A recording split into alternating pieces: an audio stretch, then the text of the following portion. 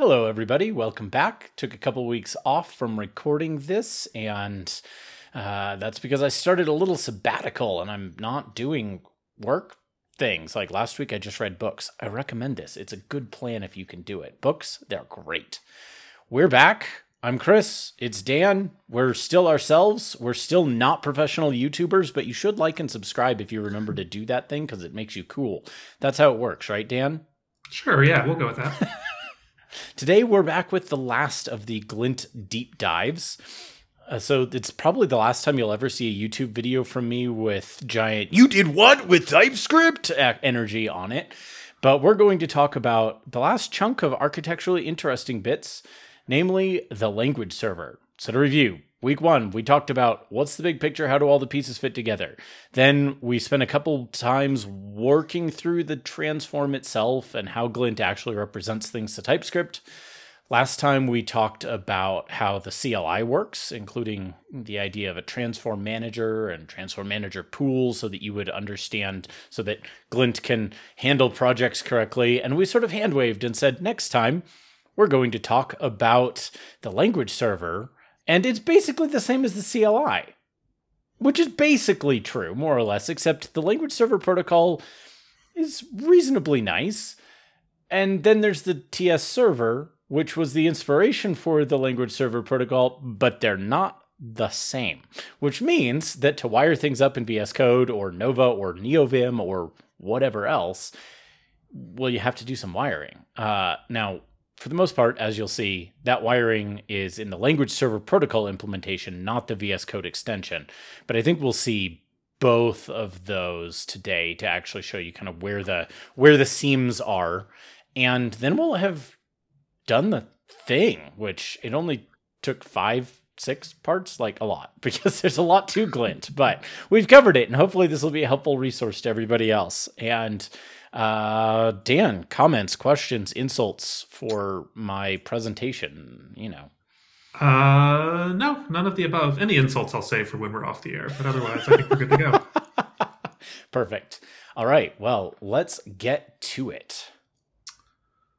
So let's go ahead and dive into the code extension, because I think that's a reasonable sort of motivator for everything else we're going to see here. Yeah. It is, there's a lot of directories in here, but at the end of the day, it's a single file. It's not honestly, not that interesting. Most of what it's doing is juggling events as, like, code says, hey, this person added another directory root to their workspace, and we have to go say, okay, we need to look at those files. And essentially just reacting to those things. We register a couple of custom commands, we pay attention to the file system, we do stuff like that. But it's all pretty straightforward overall. So I think we can just kind of go through this one from top to bottom and then pretty quickly dive from there to the meat of the language server itself. So right here at the top, we create an output channel. This is where if you go to I can just show you. Output view. This is what makes there be a GlintLanguageServer option in the dropdown here. We put ourselves together a map of language clients. So each one of these is going to correspond to an instance of the language server, which itself is going to correspond to a workspace root. We keep track of what extensions we care about. This used to be wholly dynamic, driven off of the environments that were active. But as we move toward multi-workspace support, and as things like first-class component templates have become more baked, we hard-coded this so that the extension itself knows this knowledge. Otherwise, things get a little hairy if you open up a new workspace folder, like somewhere deeper in your Git repo or something that, like, oops, this wanted to add an extra extension that we can't actually know about ahead of time. So we basically just said, you know what? This is our list. This is understood. Right. We can expand it in the future, but we're no longer going to just drive this dynamically off of your environments.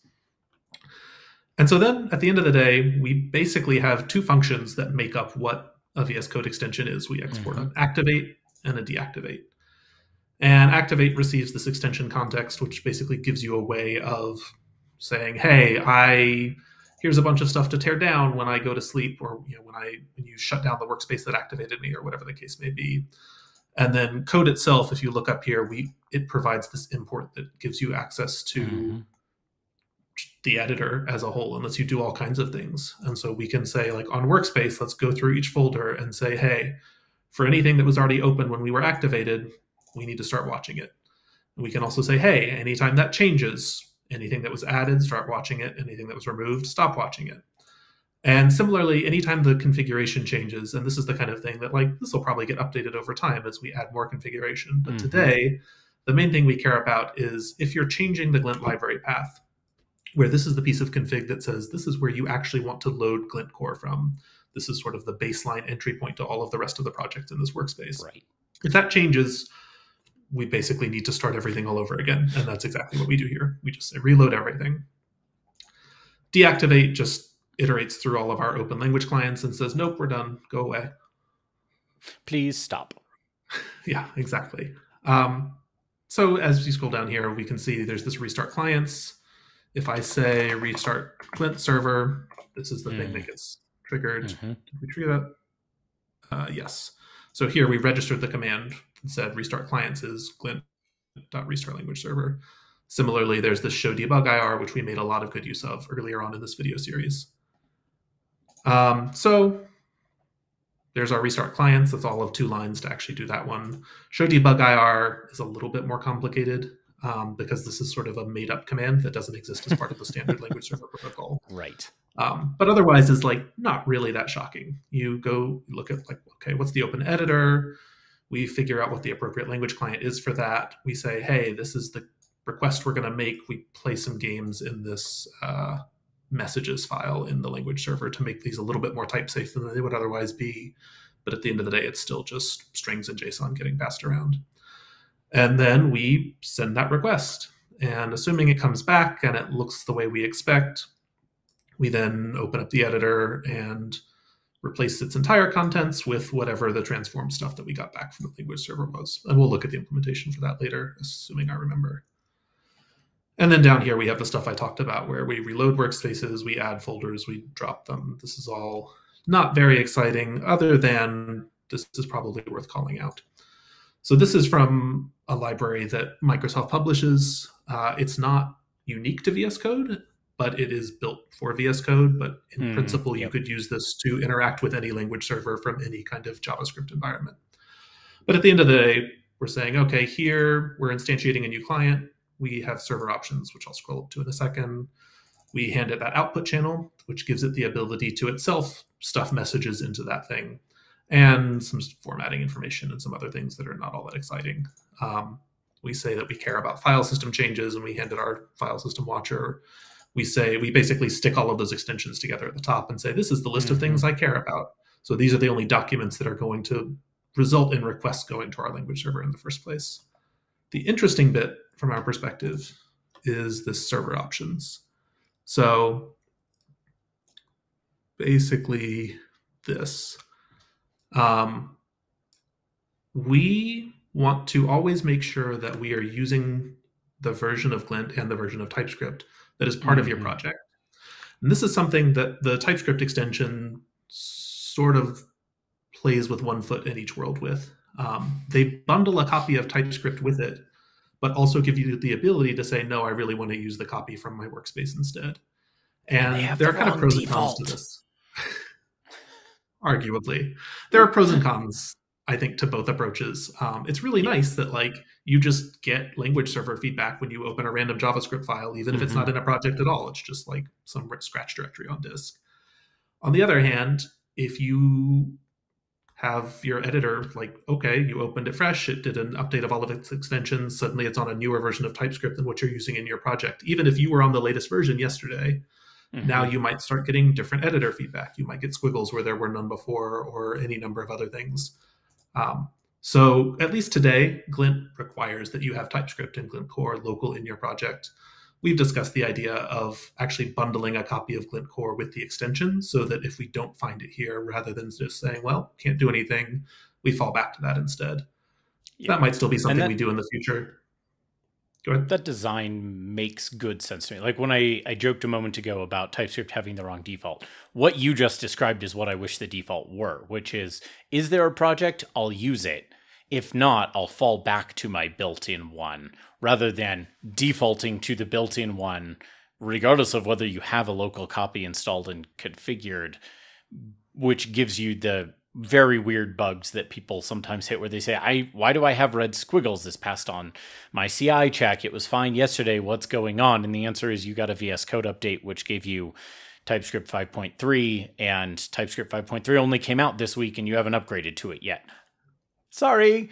The way we do it doesn't have that problem, though it also means that you can't just have a random, let's call this a GJS file, or have a loose GJS file and have it just work. So it would be nice to add that layer of fallback.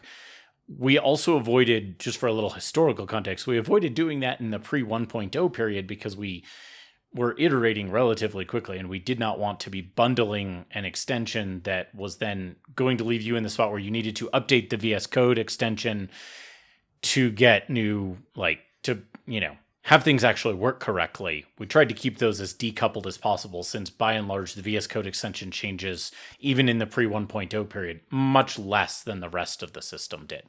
Now it's all pretty stable, and we could do that. And hey, if you would like to open a pull request, we will happily help you get it designed and landed correctly. But context aside, let us continue.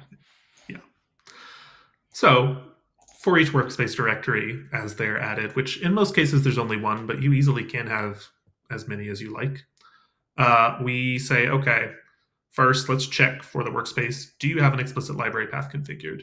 This is mostly going to happen if you have some big mono repo where you've got a Ruby or Python server in the root, and all of your node modules are not actually in that root directory, but nested somewhere. We're not going to be able to find Glint unless you say, hey, here's the place where my UI code actually lives. Otherwise, we just default to the current directory that we're working in, which is going to be the workspace. We try and find it. We play some games with node require in an ES context, and ultimately say, okay, we want to look for the GlintLanguageServer from Glint core. And we give you a nice message if we can't find it, because it's confusing if things just silently don't work. But at the end of the day, that's it. We have now located the GlintLanguageServer. And notice that we're calling resolve here. We're not calling require. We are not loading that directly into memory. What we've done is figured out the path to what in fact is some executable JavaScript and passed that off up here as our server options. And so what this language client is going to do under the covers, and you can configure this to work a handful of different ways, but by default, it says, okay, you gave me some executable path somewhere. I'm going to boot that up and assume that it's just speaking the language server protocol over standard out. And so it just starts pumping data in and expecting stuff to come back. And that can be a little bit annoying, because it means if you're trying to debug something in the language server and you stick a console.log in there without thinking, suddenly everything's broken and it's not verified. The only way you'll really notice is if you go digging through your logs and see that the extension host is complaining that nope, something weird happened. I'm throwing up my hands and giving up because your extension's broken. So, and that's it. That is the entire code extension. Like I said, it's one big file. At some point, as we start adding more custom commands, there's a PR right now to add a sort imports command and things like that. We'll probably want to break this up a little bit more, but at least for the moment, it's clocks in right at 200 lines. So it's actually really nice that it's all just in one file and you can just read it top to bottom. And maybe we split out a commands module, and maybe we split out some other individual module. But one thing that this is a total aside, but I want to call out, it's kind of been floating around in performance JavaScript discussions lately, but I think is worth noting in general. The Node community has this kind of one class, one tiny function per module mentality. And I actually find that really difficult to work in and to deal with. I'd much prefer to group things by sort of concern, feature. Sometimes I'll group things by way of, here is a type, whether it's a class or an interface or something, and a set of functions and maybe supporting types that work with it. But whatever you do, you don't have to put everything in one single function per module and then re-export them all. You just don't have to do that. It's okay. Yeah. Aside over, but had to get that off my chest. It's worth calling out because that's relevant here too. And this is part of Microsoft's own guidance on publishing extensions and stuff. We do, unlike the rest of Glint core, which maybe we should consider this for as well, We do an additional bundling step on this before we publish it. We throw all of this code at ESBuild and say, hey, make this one single file, and that's what we actually publish. So if you look here, like we have a bundle script in here, and when we do the publishing, we say no dependencies at all. Everything should be in this one file. So all of those imports that you saw that we had up here, well, VS Code is an external because the editor itself provides that, but the rest of this stuff, like the language client and stuff, that actually does get baked into what we publish. For exactly that reason. We want to have this thing start up as fast as possible. We want to avoid as many chasing down imports and things like that as possible. Right. Which, circling back, makes the question of how do we manage if we want to bundle Glint core with this slightly more interesting. Yes. I assume we would do something with like an async import there and get ESBuild to stick that in a second bundled together file that we would only load if necessary. But I don't know. That would be part of the fun of figuring out how we wanted to design that. And that's why there's design work to be done. It's not as simple as just do it. Right. Yeah. Cool. So that's it for the extension. And like I said, that really just points us at, okay, so there's an executable somewhere that is the language server. And I think that's where we want to dive next. Let's, we'll do this properly. So bin, we have bin/glint. And bin/GlintLanguageServer. So if we look in there, it's not very exciting at all. It just goes and imports LanguageServer/index. So if we look here. And bin/glint is what we saw last time, remember? Yes, although I don't think we ever actually opened this file. But yes, it does exactly what you would expect it to do. So here we have, once again, a pretty small file. Most of this is just gluing things together and saying go. So create connection is what starts that process of saying, okay, we're going to throw JSON at each other back and forth on standard in and standard out. The extension itself has this notion of text documents that abstracts away a lot of that chatter over the connection around like, hey, a document was updated or opened or closed. And so this gives us something that we can talk to ask about things like editor state without having to go plumbing through VS Code APIs. Config manager mostly deals with formatting stuff. I think we can gloss over that here. And then the real sort of magic is this last bit. So we have a LanguageServerPool, which is very similar to the transform manager pool that we talked about with build mode for this CLI, where we can't just have a single instance of this because you could have totally different configuration if you have multiple different workspaces open that are doing different things, or workspace roots rather. But otherwise, it functions about like that. And you'll see as we dive in how we immediately delegate to a specific language server instance. And we have a request come in. We bind that pool to the documents and the connection and everything. And we'll look at that later. That's where all of the interesting code actually lives. And then we say, okay, this documents thing, bind it to the connection. So we don't have to worry about all of that chatter and eventing and stuff. Just give us a representation of it that we can deal with. And finally, we say on the connection itself, all right, time to start processing events. And so if we dive in here, what this gives us is we basically work through the connection and we tell it a bunch of stuff. We say, when this happens, we do X. When this happens, we do Y. So like on boot, we go through and just process a bunch of formatting stuff. It's not very exciting. And then we hand off this capabilities hash, which if we scroll up, I think is where that lives. Yeah.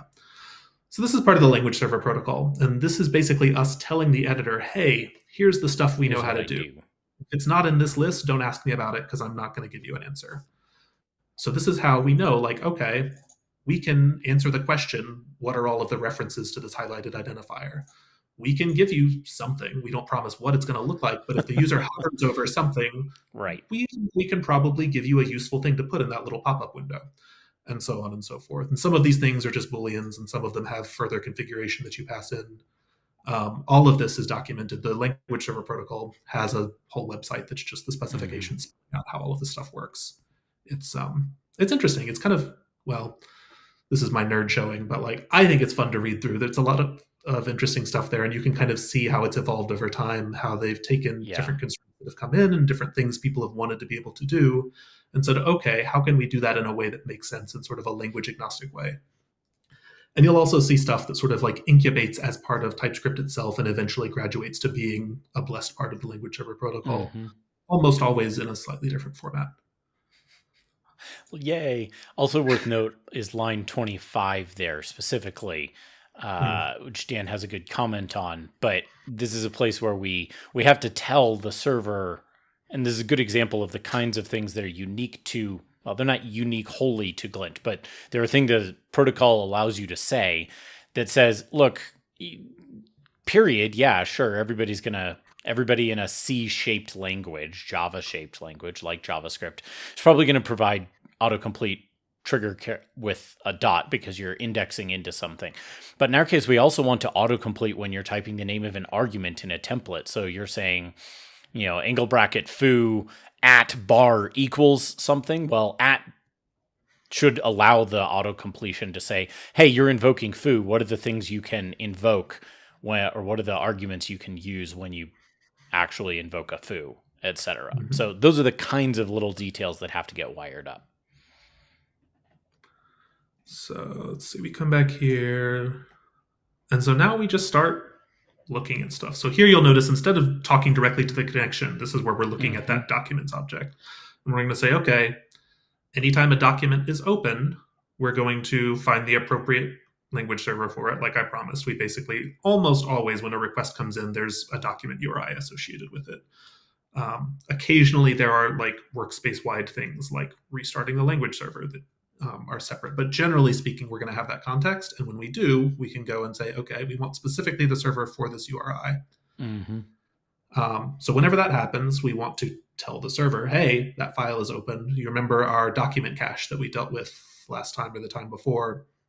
This is where we say, hey, no matter what you think you've seen on disk, now we have fresher information. There's stuff that's been typed in here that's maybe never been saved. And we need to act as though that is the contents of the document. And similarly, you'll see on did change content, we do essentially the same thing. And then each time each of these happens, other than closing the file, but anytime there's an add or an update, we tell the server pool, hey, pretty soon we probably want to issue some new diagnostics because now we have a new file we care about.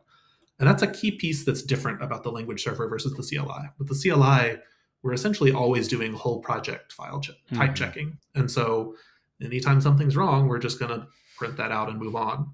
Here, we only care about the things that are open.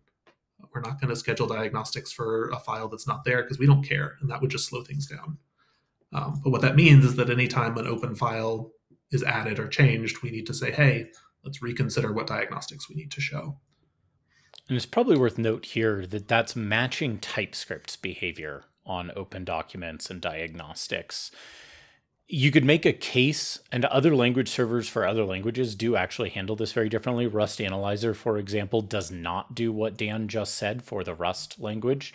And I would have to check, but I think the OCaml language server acts more like the Rust language server here. You can imagine wanting a mode where you say, no, give me all the diagnostics because I want to go actually be able to follow through and see everything that changed when everything that's now not type checking when things are, out of sync across my workspace. TypeScript by default does not do that. It only shows you the things for your extensions, which are actually, or your files, which are actually open.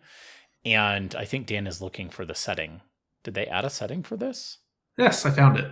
This has been around. It's been experimental it's been around, I think, a couple of years now. But there is an option to say, actually, I want whole project error reporting. It is slow. The one time I turned it on. Yeah, because anybody who's run TypeScript knows that type checking a non-trivial project is kind of slow. In TypeScript's defense, they're doing a lot, and they're doing it in Node, and they're continually working to make it faster. But Rust and OCaml's language servers have the advantage of being able to be written in Rust and OCaml, which are a lot faster than Node, especially for this kind of thing. That's good to know. You will find if it's a large project, like even the size of the Glint project, which is not a very large project, it's on the order of tens of thousands of lines. So we're not talking hundreds of thousands or millions of lines of code.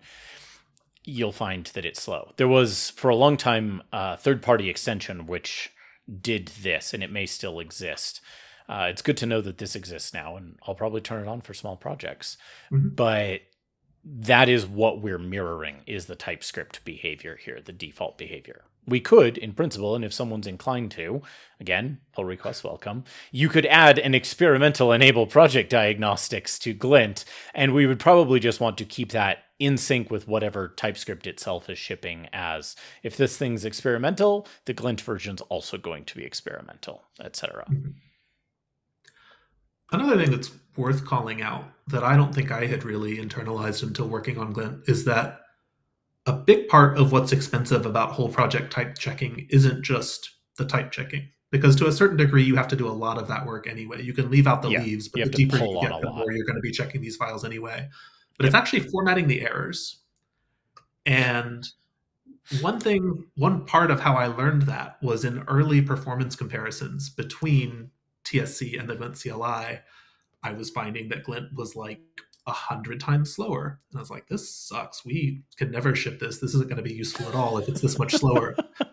And in fact, what I realized eventually was 95% of that time wasn't spent type checking all of the additional like Glintified versions of templates and stuff. It was spent printing out all of the errors from all of your templates that had never been type checked before. And so as soon as I commented out the like print diagnostics line, then it was, oh, this is 50% slower or whatever. And it seemed way more reasonable. And so that, in general, anytime you are upping a strictness level on TypeScript or adding type checking for whole blocks of your app that didn't have it before, you're likely to get more errors. And the formatting of those errors is not necessarily fast, particularly if you're doing all kinds of like formatting and snippeting with highlighting and nice colors and stuff. So that's interesting. How much of that is the actual formatting and how much of it is the IO of then sending that across the pipe? Turning it into JSON after formatting it and then sending it across the pipe and then deserializing it and all of that. Yeah. I couldn't give you an exact breakdown. This was a couple of years ago now that I noticed it, but it was definitely a non-trivial portion of it was the actual formatting and not just the like printing it out IO. So, and this was all with the CLI. I assume it would be comparable with the language server, but you're formatting, like you said, to JSON instead of to like colorized terminal text. So. Right. That makes sense. Today I learned. So anyway, files open, files closed, files changed. This, I mean, everything in this file is going to be stuff that's different about the language server than about the CLI. But like at the core, the thing that is really, really different, aside from the kinds of questions we want to answer, is that we have to deal with this extra layer of there is the file system, and then also there's this other thing that no one can see, but you have to know that it's true, that sometimes files look different. And that we talked about like the speculative flag in the document cache, and like that specifically is to handle this scenario where the language server is being told about a file that we've never actually seen on disk, and we kind of just have to assume that it exists in the magical world of the editor. So yeah, as we scroll down, I'm not going to go into super huge amounts of depth on each of these things. It starts to become on CodeAction, on prepare rename, on apply the rename, on request for a completion, on request to resolve the completion. So like these two actually, on completion is what gives you the list of things when you like command dot or whatever. Completion resolve is the secondary pop out you get when you've highlighted one of those items and you might get further information about it. So like, of course, I'm not getting any of that pop out here. What goes over here? Well, anyway. It does happen. Yeah. On definition, on references, on work, like this just goes on, and you can kind of get a sense of on like there's a lot of stuff in here. On code lens, on document links, on initialize, etc. And this is where, when we've talked before about there being a lot of just, hey, there are a bunch of things that are potentially wire-upable. This is the list, basically, is, hey, if we want to add code lenses, well, we need to do connection dot on code lens, etc. If we want to do an outline provider, I think this is where that goes, etc. So, and we do want those. They're, in many cases, relatively straightforward, but they just need to actually be done. So, Fun fact, if you're trying to provide a document outline, the method you actually want is onDocumentSymbol, obviously. Not Anyway, obvious. and then there is also this sort of generic onRequest, and this is what lets us do things like implement custom things, like getting the intermediate representation for a template. This is also where stuff, so like I learned from this PR for doing sort imports, that this is actually a custom request. I had always assumed, because it's not a command I ever use, that this was something that was implemented as a code action, and you would get the little light bulb and you would click it and it would sort your imports. But in fact, it's registered with VS Code as a custom command that you can do from the command palette or by right-clicking or whatever. And it comes through as a custom LanguageServer command. So, and then finally, we said in somewhere, we said this was on the VS Code side that we were talking about this. We had specifically set up to tell the editor, hey, we want to piggyback on your file system watching. Tell me whenever something changes on disk. And this is where we actually handle that. So these changes come in. And we basically, in the language server, just have a method we call for each of these things that says, hey, regardless of what's in the editor, be aware that something on disk also changed. And resolving these kinds of things can be particularly fun if you have like unsaved changes in your editor, and also you like changed Git branches on disk or something. So we have to have sort of a careful line of succession in terms of what the most important source of truth is. But at the end of the day, this is the file system half of that. And similarly, anytime we get on disk changes, it's time to go say, oops, we should check in to see if there's more diagnostics. If you deleted a module, that might have implications for type checking for other modules you have open right now. And were they importing from that module? There's a bunch of things that are going to need to have some diagnostics shown. And vice versa. If you add a file, all of a sudden a bunch of diagnostics might change what they are or go away. We have a whole suite of tests as part of the language server suite and the CLI suite and the build mode CLI suite and so on and so forth for all of those scenarios, because it's very easy to mess them up. Yeah. And so we specifically are like, okay, when you add a file, when you remove a file, when you change one, and so on and so forth. So let's dive into the LanguageServerPool itself. So here we have some stuff for loading config, and we basically keep a mapping of loaded config to server information, where that server information is the actual instance of the language server. It's the root directory where that was loaded from, and it's also this schedule diagnostics thunk we can call specifically for that server. And so we hand it the connection in the open documents. This is what I clicked. I don't know why we use that. Oh, it's when watch files changed, because there we have to actually go through all of them. We don't get the information we need about what the workspace root was. Anyway, but the key bit is this with server for URI. And this is where we say, hey, we found out something about some document somewhere. Give me the server details for it, please. And so we look it up. We find some config. If we have a server for it, we give it back. Otherwise, we launch it. Remember that we launched it. Give that back. This is where if you ever get unable to start Glint language service in your editor, this is where you can kind of follow that back too. Generally, this isn't something you should see very often anymore. This generally indicates that like you've got something bad going on in node modules, but it used to be a very common message that would pop up. This should look very familiar. This is essentially what we saw with the CLI before. We're making a document cache and a transform manager, and then we instantiate the language server itself, which we will get to next. And then finally, we have this diagnostic scheduler. And this does a couple of different things. One is we debounce. We say, okay, you don't really need new diagnostics any more often than once every quarter second. 640 kilobytes of RAM is all anyone should need, or whatever that was. And that quarter of a second thing, like, it's relatively arbitrary, but we're, as Dan said earlier, we're doing a lot of work, including all of that formatting work, which can be, it can take a lot. We don't want to do it every millisecond or however fast you manage to be typing that causes language or causes notifications to be sent that the file has changed, etc. We want to do that on a reasonable rate. A quarter second is reasonable because that's actually a lot. You're going to get more or less real-time feeling feedback from that kind of thing without paying the cost of doing it instantaneously, constantly. Mm-hmm. This also helps guard, like when you're just typing in one file, it's likely going to be pretty quick to just check with the language server, hey, any new squiggles? But for cases where like you are switching Git branches or something, that can be a lot of file system churning. There's no guarantee that we're going to get all of those events from the editor in a single big chunk. They could be trickling in over the course of half a second or more. Yeah. And so this gives us the ability to make sure that we're not doing a ton of work that might actually, like, again, this is Node, everything is single threaded. We don't want to get so bogged down that we actually get a backlog of requests coming in that we can't deal with. Right. And then we have this nice fallback, which hopefully should not be popping up nearly as often as it used to be.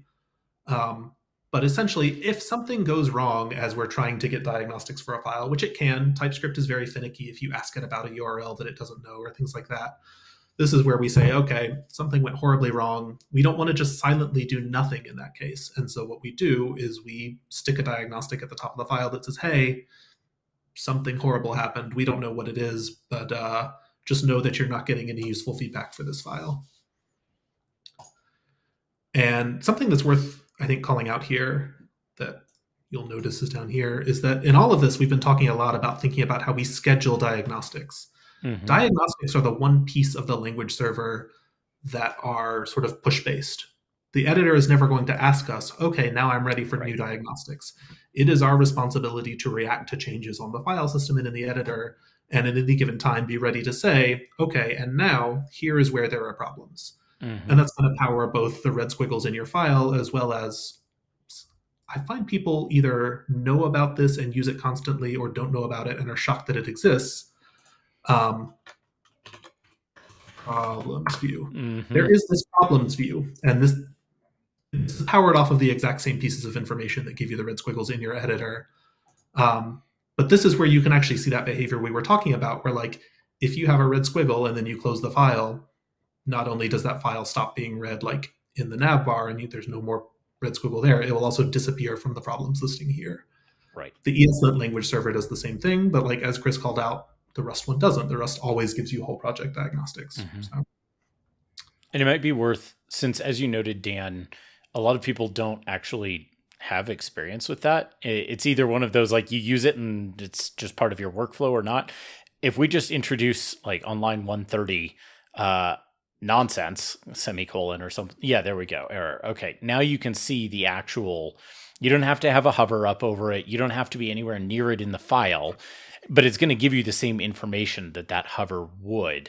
And then you can use that to quickly step through all the errors in a module or in all the modules that you have open in your editor right now. It's very nice. It is. But yeah, I mean, if you look at this, you can easily see that it's the exact same information. It's just formatted slightly differently. And for every one of these that you introduce, there will be an additional one down here. Now I've broken things more terribly. But and that's really it for the pool.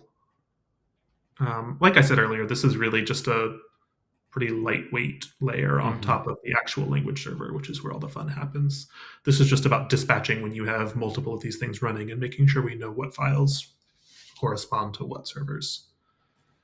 So let's look at the language server. How big is this one? It's a little chunky. Still nothing like some of the ones we looked at a couple episodes ago. No, not at all. It could be much worse.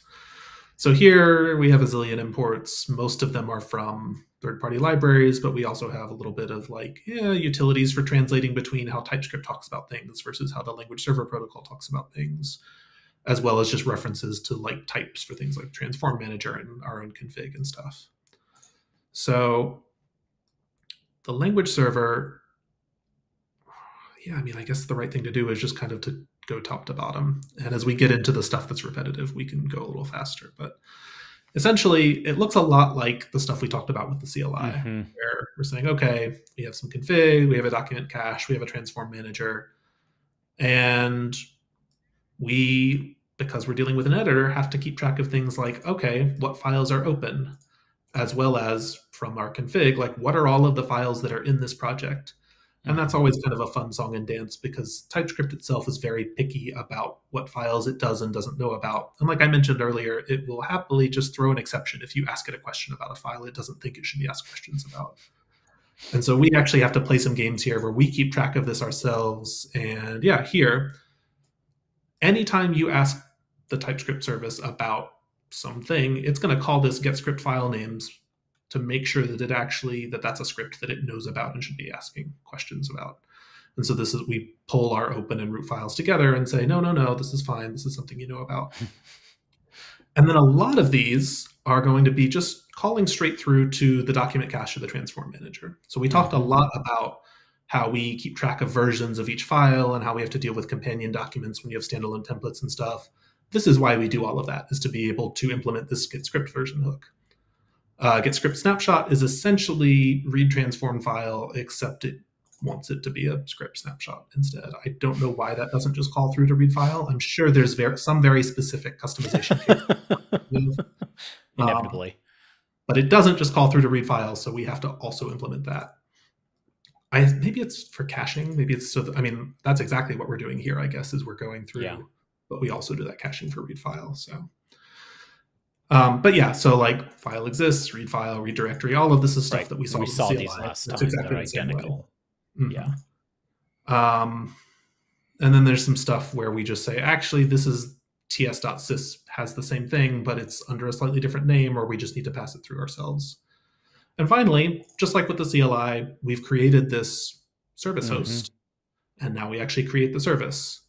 And we just immediately call getProgram, which is what actually triggers the type checking behavior. Program is the object that you can call things like getDiagnostics on. And so as soon as this is instantiated, we want to go ahead and start that so that we're ready as requests come in from the editor. And then all of the rest of this is basically just methods that are called in that binding file that we looked at. This is stuff like file is open, file is updated, file is closed. Same thing for watched files on disk. And all of it, you can look, there's details here. Some of them are more or less interesting than others, but they all boil down to a lot of the same stuff we saw with the CLI. Right. Where we're having to play games with companion paths and stuff, but at the end of the day, it's mostly just, a watch file went away. We need to, that's stale now. We need to clear anything we think we knew about module resolution because it's invalid, etc. Here's getDiagnostics. Again, this is going to look very, very familiar. Yeah. Really, the only you got a flat map in there. How exciting! Oh yeah, I don't remember why, but yes, 2022 or 21 or whenever it was. But the big difference that you'll see is that, unlike with the CLI, where we are constructing our own diagnostics or making them look a little different, there we're ultimately handing them back to TypeScript, and so we want to give them in the same format that TypeScript talks to them about. Here, because this stuff is going out through the language server, we need to convert to how the language server talks about this stuff. And so if we look at severity for diagnostic, this is not a very exciting function at all. It's just, if this thing was the TS diagnostic category error, now it's the language server diagnostic severity error. Message becomes information, suggestion becomes hint, warning stays warning. As we noted at the top, the language server protocol was inspired by and continues, as Dan mentioned a couple minutes ago, to be driven in many cases by experiments coming out of TSServer, but they're not the same. There is actually an open issue on TypeScript to switch over to fully using LSP instead of their own server. And if that ever actually ships, this will simplify a lot of these things. But because there's a lot of things out there doing this, that's actually a harder thing for them than just implementing it. They can't just say, we now have LSP. They actually probably, to make that work, need to make TSServer be a facade over at LSP. And so you would have then exposed, here's for all the clients who are still speaking TSServer, you're fine. For anybody who builds a new thing talking LSP, you can just talk straight to the LSP and then eventually deprecate TSServer and move on. But those are the kinds of considerations when you have this kind of weird bit of historical baggage that you actually have to solve for. So it's not as straightforward as it might sound to be like, just switch everything to, just use an LSP version with TS6. Like, okay, well, you're going to break a lot of, you're going to break us, you're going to break Viter, you're going to break, or Volar, or whatever the successor there is named, you're going to break Svelte language tools, you're going to break everything. So there's community work to be done as well. Yeah. It's also worth calling out, there is a TypeScript language server project, which people frequently confuse for TSServer, that does what we're doing here, but like for every single thing, and does it in a like without doing any of the transformation stuff we're doing. It's just about translating between the two versions of how do things talk about what's going on in the language. And that's what things like NeoVim and Sublime use, if I recall correctly. And they're generally pretty good about staying on top of things as stuff change in TypeScript itself. Yep. I remember looking at that early in the development of this to figure out if there was a reasonable way for us to piggyback on it and avoid doing the translations ourselves. And my recollection is that it wasn't easy to patch the host in the way that we needed to. And they were also in a period of sort of like stagnancy at that time, which made it unclear if the project was going to continue on. Now it seems to be very vibrant. And I think as things like NeoVim and stuff have moved over to using it, it's gotten very popular, and it seems to be in a good place. So that may be something that's worth looking into at some point to see if we can get rid of some of this munging and see if there's a way for us to patch into that and do our host patching there. I have no idea. That might get us some things for free. It might make some things harder. It's as much a sort of like design question as it is a like feasibility one. So right. As often. Anyway, another example. So like tags for diagnostic. In the TypeScript version of the world, there are just these like Boolean flags on diagnostics that say, hey, this is indicating that something is deprecated or unnecessary. Whereas the language server protocol wants that to be an array of these tags. And so you'll see a lot of that kind of stuff, or like, well, we have script element kinds versus symbol kinds, and they kind of sometimes map to each other and sometimes don't. It's fun. Anyway. But yeah, so if we look at findSymbols is kind of boring. Well, fine. We'll start with that because it's boring. Boring is good. Yeah, although I've already... There we go. But essentially, like, a request comes in. This is actually one of the instances where, oh, I used findSymbols to find symbols there. I did not do that on purpose. But that's when you do this, when you hit Command-T and say, or start with a hash. This is doing like a workspace-wide search for symbols of a given name. And so this is one of the instances where we don't have a URI coming in. And I think we just farm this out to every language server, which is probably the reasonable thing to do. Anyway, you just get a string that's the query you're looking for, like what I've got up here. And TypeScript calls that get navigate to items, because sure, why not? But this is the pattern that you'll see is okay, query comes in, we say, hey, TypeScript, do this for us. We don't want to know or care what that actually means. Just go do it, please. And we get back a bunch of these navigate to items, which are pretty gnarly union type for reasons I don't care to look into. But what we get back is all of this TypeScript formatted stuff. So we convert a TypeScript text span to a language server location. And we convert the script element kind to the symbol kind. We looked at that and give it back. We could turn this into a flat map if we wanted and then get rid of that filter, but that's beside the point. If we go look down here, text span to location is actually taking some additional steps. This is not just like a structural transform. This is actually going through and figuring out, hey, what's going on? Yeah, this is accounting for the fact that TypeScript only sees the transform version of these files, but what's in the editor is the original. And so this is where we say, hey, what was the original range represented by this text span? And if something changed, then there's nothing. Specifically here, this is emit.nothing, I think, when we talked about the transformation process. There are times when we need to note something in the tree, but like basically just stick nothing in the corresponding output. And that can produce nodes where we need to not have them. So this is essentially just a short circuit for that. Otherwise, we get the contents of the file, convert things to these positions, and then do our transformation to make it look the way the language server expects it to. So we deal in URIs instead of file paths, and we have these positions instead of just offsets and so on. And getCompletions is a little bit thornier, but maybe that's worth talking about because we did a simple one. This is the same pattern, just spelled out a little differently. We essentially say, hey, so here we are talking about a specific file at a specific location and potentially with some formatting configuration. Right. And we're going to say, okay, first off, let's figure out in terms of what TypeScript sees, what location are we actually talking about? So we get that back. What is analyzable file?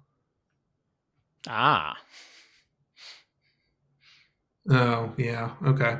This is where we decide if we're dealing with JavaScript or not, essentially. Or like random other files. In particular, this can be, so if you have like a .gts file open, but you don't have the template imports environment active, then this is actually what we started off talking about with the extensions. So we tell code, hey, we know what a GTS file is. We can deal with that. And so we might get requests for those. But if you don't actually have the extension active, then we're not going to know what to do with that file when the request comes in. And so this is where like the synthesized script path, if you have a GTS file and no environment that handles that, you're not going to actually get a .ts file out the other side. That will only get produced if we know what we're doing there. So this basically gives us a way of short-circuiting instead of throwing a big error when something goes wrong. Similarly, we only deal with JS files at all when you have said allow JS. Right. This is slightly different than the built-in TypeScript behavior, where it will activate on JS files even if you don't have a config file there. I don't know if we need to revisit that or if this is the correct thing to do. It might be the right thing to do. According to past me, you can't see where my cursor is moving, but in the highlighted line here, it says handle.js files in TS projects correctly. Clearly 12 months ago, I thought this was the right thing to do. So if we're curious, we can go look at that PR and see why we did it this way. But regardless, again, you'll see a lot of these sorts of short circuits where it's like, well, we got a request, but it's not actually something we know what we can do with. So we're just going to safely avoid doing any extra work. Skip this. Yeah. Yeah. So we've looked up where we're operating and potentially a mapping tree, if you'll remember those. And this is the kind when we talked about mapping trees about, we're not just looking at location mappings, we're also keeping track of what was the actual node in the template that produced this mapping. And this is the kind of situation where we care about that. Yeah. So here, if we're in the space of a template where just like arbitrary text goes, this isn't like between curlies or in parentheses in a sub-expression or something. So specifically, if this is text content or the top level template embedding, then we don't want to give you completions. You're just typing human readable prose here, and it would be terrible if every keystroke gave you the whole list of like JavaScript globals that happen to start with that letter. This is not how this originally shipped. It used to be if you were just typing free text in a free text area of a template, you would get every JavaScript global that started with that letter. That was fine. You could just ignore it, but it was a lot of work that we were doing unnecessarily, and it was a little bit it was distracting too. Yeah. So, or if, actually, what is this condition? This is why I should do my homework before we do these. If there is no mapping, but it is a no mapping template.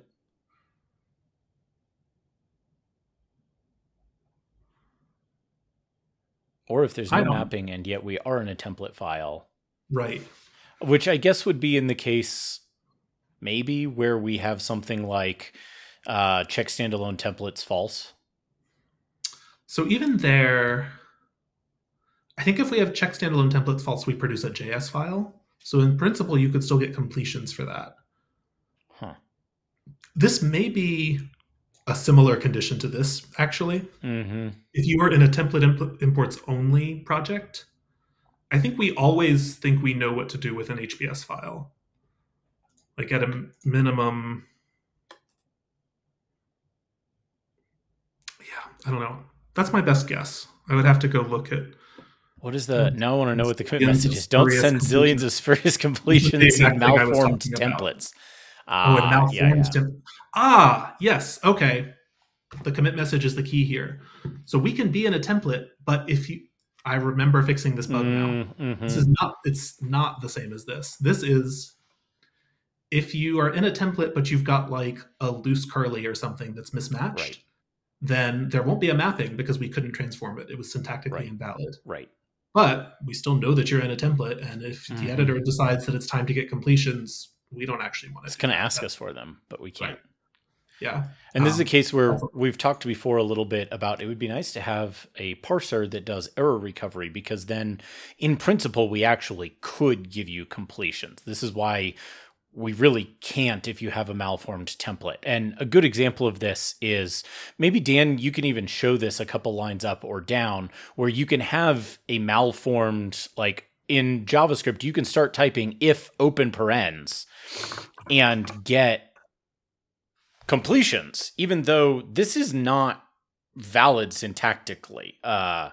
We're in a spot where like this doesn't actually pass the parser, but the parser is error recovering, and so it can just say, okay, the error ends right here, and the rest of the file is still valid after it and before it, and therefore I can give you completions and information and all the things you might want.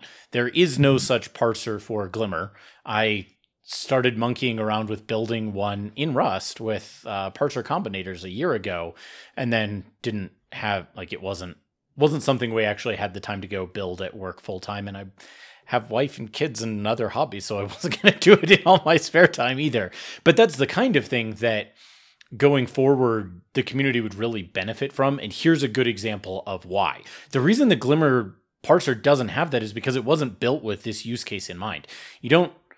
You can get some benefits from an error recovering parser, even in just a sort of one-shot compilation like we normally have done with templates, because you can report multiple errors potentially.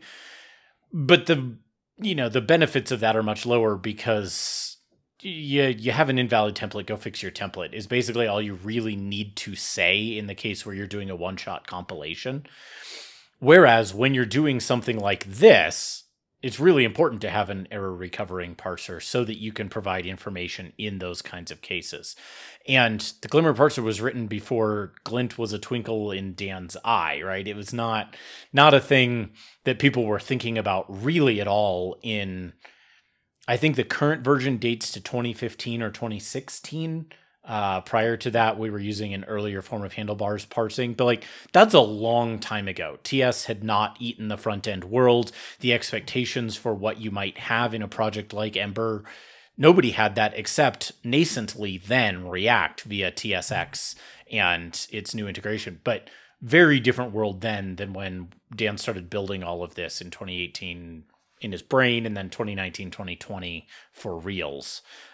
So it makes sense that it doesn't exist, and it would be great if it did. Here we are.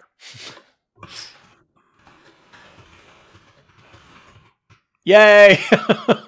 Also, this is why, and if you look, having it in the comment is good, but also if you look at the history of Glint, there are a lot of very detailed, very careful commit messages, and our PRs tend to have been broken up into many atomic commits. Dan always does this. I try as well. I commend this to you, especially for open source projects like this, because it gives you some shot of remembering, and it gives, you could just see it gave us some shot at remembering, but it also gives someone else coming along to work on this later some hope of understanding why this thing was done the way it's done, and breaking that up from all the other things that might be going on in a big pull request to make some new capability possible or some large refactoring. Yeah. I can strongly, strongly recommend the GitLens extension for code that makes it really easy to say, okay, this is from PR 442, where we were doing bad things in malformed templates. Really, really helps for figuring out context on this kind of thing. Particularly if, like Chris says, you've done your best to leave a good set of breadcrumbs in your Git history. So anyway, after we've gone through all of this stuff to figure out if we don't have an answer, we can assume we do. This is where we go ask TypeScript and say, hey, here's a position. What are the completions? And again, we don't know anything about how that process is actually being performed. It's just a black box to us. And so we get these completions back out, and we play the same game where it's like, okay, this was called name, now it's called label. We need to convert the kind. We attach a bunch of arbitrary data that turns out not to be so arbitrary because we just need to pass it off to getCompletionEntry details later. And then sort text because otherwise code puts things in an order that doesn't make any sense. And we can scroll down, but at this point, I think you've seen both the simple and the complicated version of this, and it's always basically the same thing. It's, okay, let's look at, well, get completion details is contradicts what I was about to say, because this is a follow-on step to get completions, Right. and so it doesn't quite follow the same thing. We've already packaged up some data in a shape that's useful to us, and so we just immediately call get completion entry details. We do still do the same part at the end where we have to convert parts to different formats.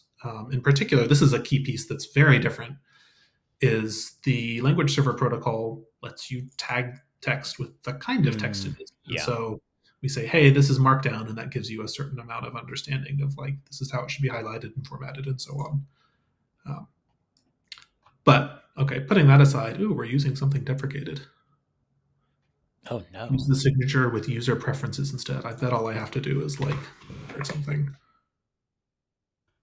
Oh, no. Wrong invocation. Yeah. Yep, there. Ta-da! Easy. Anyway, it's the same pattern that we've seen over and over. So we say, okay, it's a URI, there's a position. Let's find out what that is in terms of what TypeScript can see. Let's check to make sure this is a file we can actually answer questions about. We'll ask TypeScript about it. And in this case, TypeScript has this can rename flag. And if that's not there, then we have nothing to say. And then we map things back to their original location, get the contents, do a little bit of slicing, and we're done. And this just happens over and over and over. Get hover, get the offset, is it analyzable, ask the service, return if there's nothing there, do a bunch of conversion, hand it off. Hand it back. Yep. And yeah, I mean, like, all of this is basically variations on that same theme.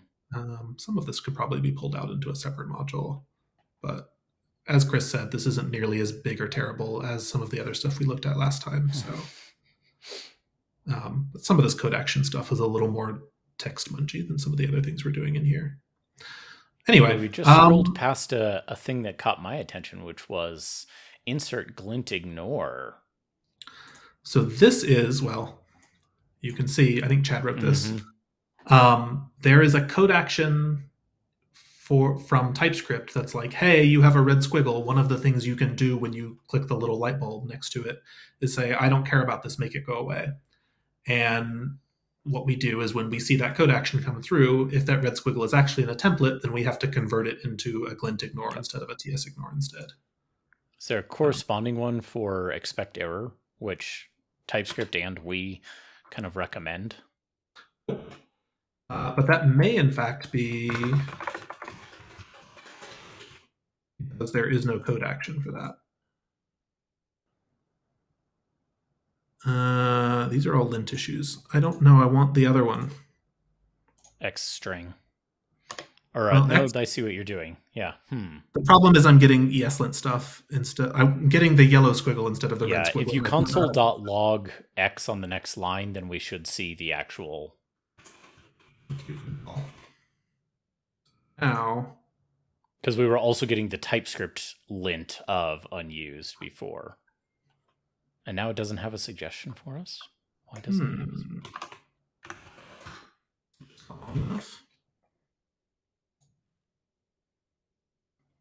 I don't know. Huh. No quick fixes available. All right. No. Well, thanks, TypeScript. You let us down. Well, regardless, there is some CodeAction that'll do TSIgnore there. And Ignore, you typed. Now ESLint is mad. And now ESLint's going to say, you can't use that. Please use expect error. And it's just mad that I didn't give an explanation for why I was doing it.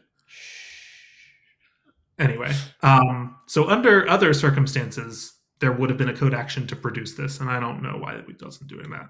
Clearly, this is something that I don't use myself very often. CodeActions are one of those things that, like, they're nice in principle. I don't actually use them a lot in practice. Hmm. Oh. Okay, cool. That doesn't seem like it worked the way they were expecting it to. Anyway, that's why I don't use them very often, but yeah. Thankfully, that was TypeScript. That wasn't us, so I can feel confident in saying that we would have fallen over in exactly the same way, but it wouldn't have been. Because remember, everybody, we just do as little as possible, hand it to TypeScript, and let it be in trouble when things go wrong. Exactly. And that's really it for the language server. Are there things that I have forgotten to talk about, Chris? I don't think so, because I think really that gets at the core thing, which we talked about last time, but now you've seen, which is they do the same things. It's just that one of them is sort of this one-shot pass. Never mind the details about caching around --build and --build --watch. But fundamentally, the language server has to do the same things, but in a stateful way and with a bunch of extra mapping back and forth to handle the differences in the protocols. And that's what we just saw.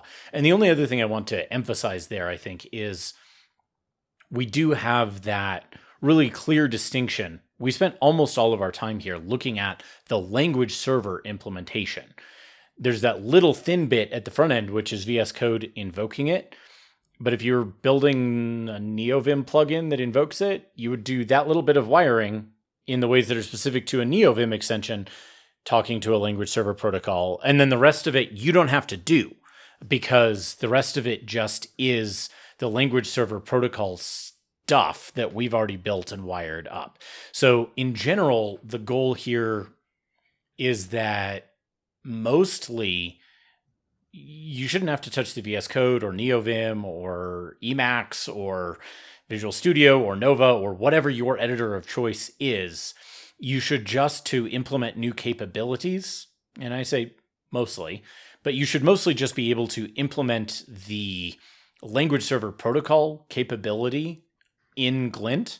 And then when we release a new version of the language server, everybody else just gets those capabilities basically for free that has an existing generic language server consumption tool. So Sublime Text has a language server client, and you set up a little configuration for it. NeoVim, same thing. You go on down the line. If you're building a custom integration, you're going to have to do a little more than that. But if you have a generic language server client, you can get a very long way by just doing that and nothing else, because that nice separation of concerns. And it's worth emphasizing again, as we said at the very start, that that's one of the key things that we, and Dan specifically, have worked really hard to do, is have these clean lines where each of these things has a really discrete responsibility. They have a low degree of coupling. You can do a bunch of work in the transform manager layer without having to touch the language server. I had to do a boatload of stuff when I built the --build integration, and I had to change like 2 lines for the language server. And that was great. All we had to do was say, you talk in terms of transform manager pools now. The end. That was really all I had to do. Everything else, quote unquote, just worked at that point. So broad strokes, note that distinction. And then if you want to add some features to the language server, add them to the language server, and VS Code and NeoVim and everybody else should get them, quote unquote, for free. Broad strokes. You might actually have to say, hey, VS Code, please, this thing can ask for that if there's a VS Code extension hook that needs to do that. But that should be pretty minimal, and the majority of the work will be in the language server protocol implementation. And that's actually one thing that's worth calling out, just on that note, is when we do a release, the version in every package.json in this repository gets bumped regardless of whether it needs to or not, which means that the version in package.json for the code extension also gets bumped every time, even if the code extension itself hasn't changed. That's caused, I think, a little bit of anxiety in the community as they look at this repo and see, we're on Glint 1.2, but the version that's published isn't nearly that big a number. That's fine. We should probably include something in the README that says that that's fine. We also, if we ever go down the path of bundling a copy of Glint Core with it, then we would definitely want to start re-releasing the extension every time we did that. Probably we should automate that process, because right now it involves me saying a lot of bad words at the like marketplace UI as I try to find my key so that I can do the publish, and it's never going to end well. So, but that's a problem for another day. And with that, I think we're actually at the end here, in that I think we have covered the entire architecture diagram we showed all those weeks ago, end to end. If folks ask questions, we'll put together a mailbag episode as we've promised, but so far people haven't, which I'm going to take to mean that we just answered things so conclusively and exhaustively, don't say exhaustingly, that people don't have any questions because we've just covered it all. But hopefully this has been helpful. Dan, thank you so much for making the time and for building Glint, because it has been a huge, huge win for the Ember community at large. So. Yeah, of course. Thank you for running these conversations. It's been a lot of fun talking through all of this and remembering the bits I've forgotten. As one does when building any large software project. Mm-hmm. All right, everybody. Thanks for watching. Like and subscribe. I believe a few episodes I said to do it with your elbows, so this time figure out how to do it with your knee.